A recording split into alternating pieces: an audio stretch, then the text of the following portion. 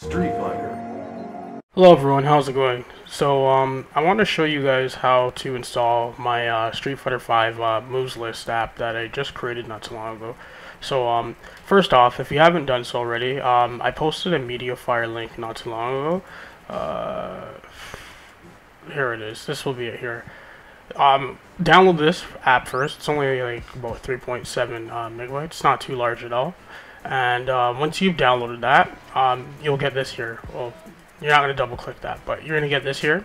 And then what you want to do is go to my computer down over here.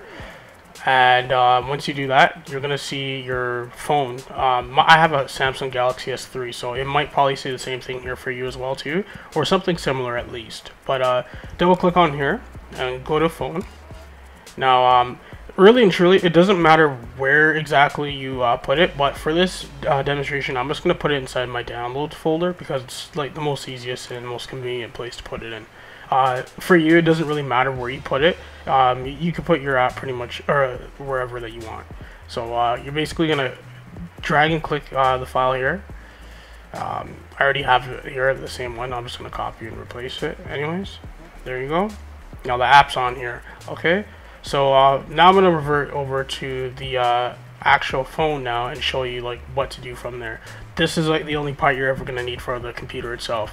And just so you know too, this is only temporary for what I'm doing for now. Later on, eventually, I plan to get this on the Google Play Store, but since like I just want to get this app tested out and get some feedback from people, I kind of want to do that first before I get further on to putting this up on the App Store and all that stuff. So, alright, I'm going to move on to the cell phone part.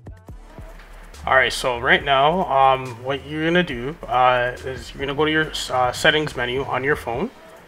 And then once you go to your settings menu, you're going to want to click on more, depending on if you have a Samsung phone. Usually, if you're not on a Samsung, if you have like a Nexus phone or tablet, for example, then you could go to security right away. There should be an option right there that will allow you to select security. But if you're on a Samsung phone, you'd have to select more. And then you should see something that says security. Then once you select security, I want you have to scroll down to the device administrator settings, and you need to disable or enable the install unknown apps.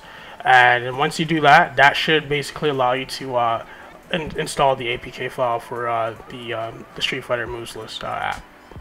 Alright. Okay, so what you want to do now is open up your file explorer that you have on your device, and you want to select all files. This here will give you or show you pretty much all of your files that you have on your SD card. And then you want to select the folder that you have placed the APK file in.